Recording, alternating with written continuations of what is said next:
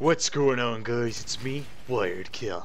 And finally I'm gonna make this video because more people want to have the more tips, the more tricks, the more everything, because they want to be just like WiredKill.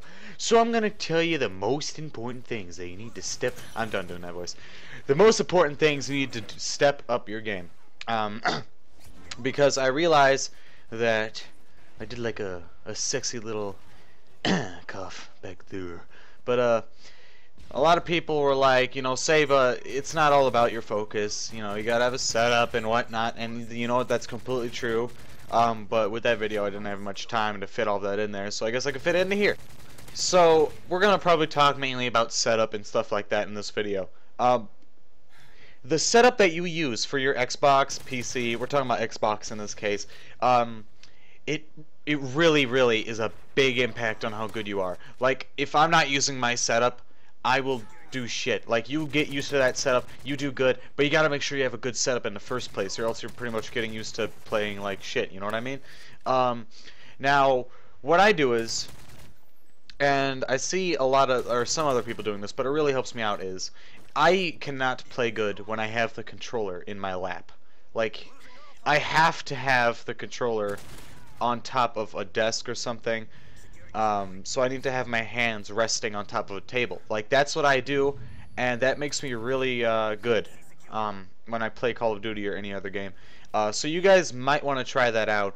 It's a really good tip. I mean, I know that some people can't do that because, I mean, their TV might be too big and they don't want their face inside of it, but I'm using a small television, so it doesn't impact me whatsoever. In fact, it's made for up close, but, you know, I can understand that some people don't have that, and then sitting with the controller in your lap would be completely understandable.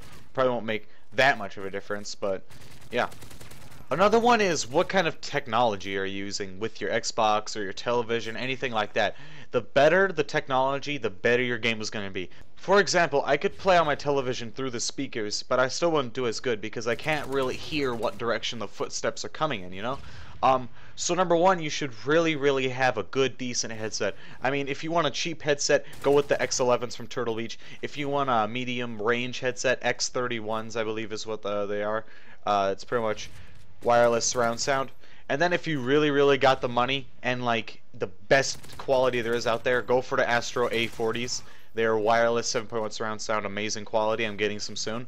And another thing is, like, what kind of controller are you using? Now, I know that most of you are probably already using a Microsoft controller that came with the Xbox, perhaps, but I would definitely recommend staying away from third-party controllers. And I mean, even the really good reputation ones, because I have a Razer, what's it called, Onza,